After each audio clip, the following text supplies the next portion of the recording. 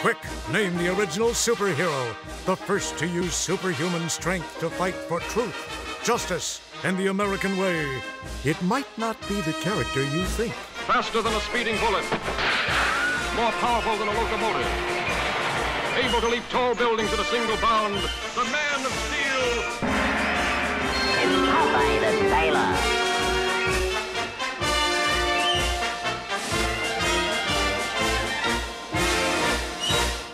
This is something only Superman can do. Pepper me chest with this. That'd be murder. Yeah, when it's your time. Popeye was the first superhero of cartoons and pop culture comics. You really have to look at him that way. He was the first comic strip character who was stronger than the average man. He didn't go to a phone booth and take off his clothes, but he was a superhero in his own way. He was a superstar also. One can argue that Siegel and Schuster were influenced by Popeye. I don't know, they're not around to ask anymore, but I wouldn't be surprised, given once again their ages. If they were 16 when they created Superman in 1938, they would have been 6, 7 years old when Popeye appeared. Very influential. Superman's pretty good. Well, I can't be as strong as Superman. I'm handsome, too. Like the entire baby boomer generation of post-World War II, I grew up as the first television generation. And when we turned on TV, there were Popeye cartoons. They were funny. They were really all about the same kind of wish fulfillment we were getting from reading Superman comics.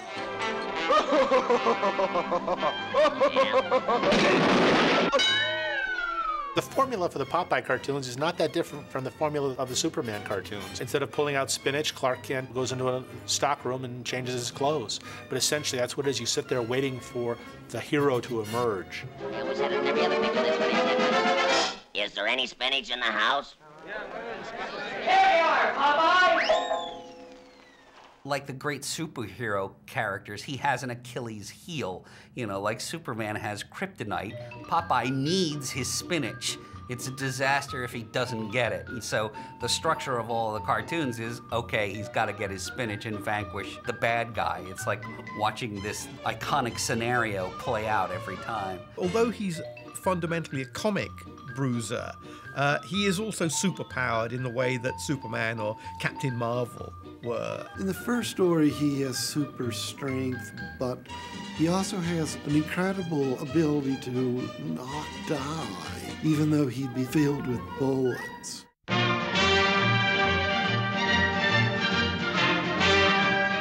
I don't think people realize today how successful Superman was when he first appeared. He was as big as Star Wars or Harry Potter is today.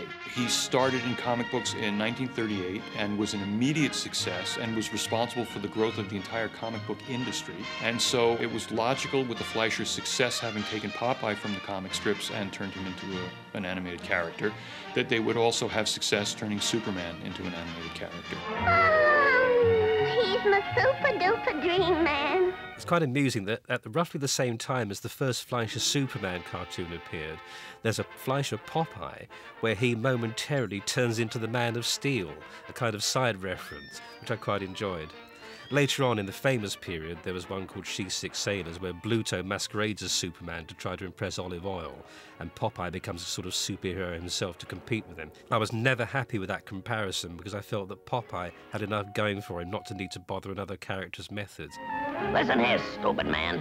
You still has to prove to me that you're a better man than I am. Popeye comes from that, I suppose, early Depression era. That's when the public liked put upon tough guys. I suppose he's very much akin to the Cagneys and the Bogarts of the time, who were tough but urban. He was a hero, you know, and that was the genius of the Fleischer brothers, animating him and positioning him as, you know, this strong underdog that would, you know, come to the rescue. I think that's really something, I think even in films today, that draws an audience in and you become compassionate and sympathetic towards a character. You know, you see yourself as the underdog and wanting to always stand up for what's right, and that's what Popeye was about, you know.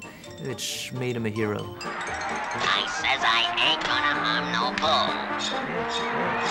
I think that the things that I've liked about the character, even to this day, are that it's a character that's an everyman. He's a hero, but an unlikely hero. Popeye isn't a character that you would think would be the hero. In fact, he's often a character who will do everything he can to avoid a problem. I think you ought to learn better manners. You doesn't want to grow up to be a great big bully now, does you? I think Popeye definitely is a precursor to the superheroes, and I think the time called out. I think people were frustrated by poor economic conditions and the fact that nothing was changing as fast as they wanted it to change. And I think Popeye was a breath of fresh air because Popeye could do what he wanted to do without anybody getting in his way. And there was, I think, a tremendous wish fulfillment for audiences in watching Popeye succeed at things.